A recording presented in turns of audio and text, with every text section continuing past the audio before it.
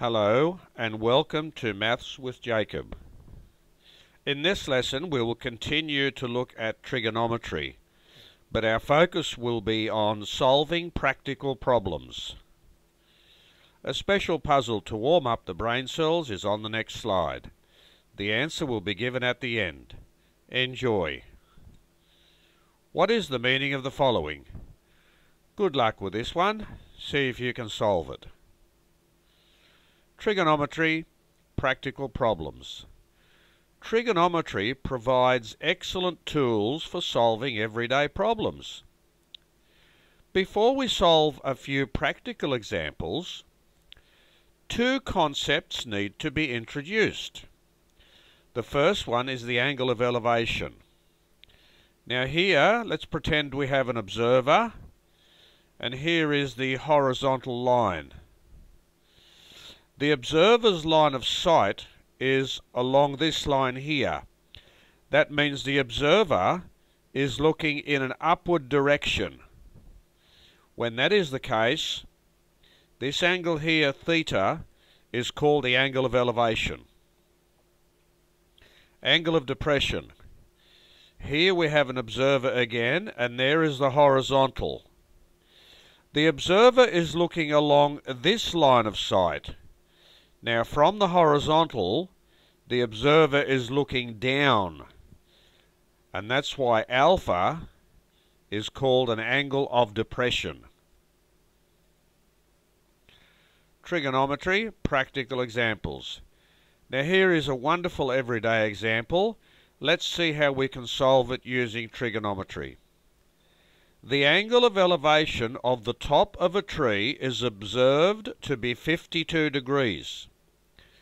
If the observer is standing 18 meters from the base of a tree, how high is the tree to the nearest meter? Now here we are, this is all the information we need. There's the tree, there's the angle of elevation. The observer is 18 meters from the base of the tree, and we have to find the height. Now here's the angle, and we have the opposite, and we have the adjacent. So tan 52 equals h over 18, which is the opposite over the adjacent. That's why we're using tan. H equals 18 times tan 52.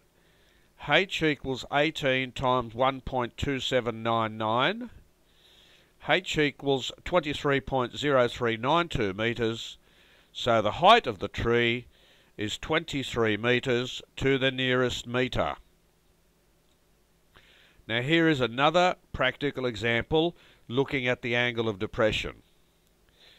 The angle of depression of a ship out to sea, as seen from the top of a cliff, is 32 degrees.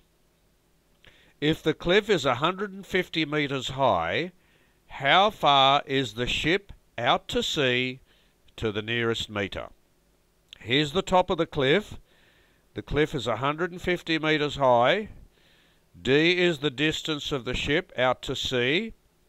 Here we have the angle of depression, 32 degrees. Now note, that angle there, and there, that's 90 degrees. So this must be 58, because 90 minus 32 is 58. So we use this information, the 58 degrees, the D, and the 150. And that's going to help us find this distance here. So again, opposite over adjacent. So we're using tan. So tan 58 equals D over 150. So D is 150 times tan 58. And if you put this into your calculator, which is very routine, you'll find that the distance is 240 meters to the nearest meter.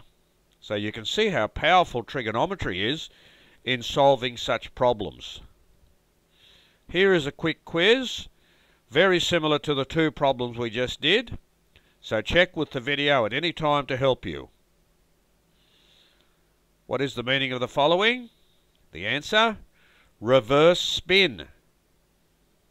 Little hint for you. I'm sure you'll get that one out. It's not that difficult, is it? Here are the answers to the quick quiz, and please check through the video at any time to help you. If you enjoyed this video, please subscribe on the next slide and you will receive a notification as to when the next video is available. Hope to see you next lesson.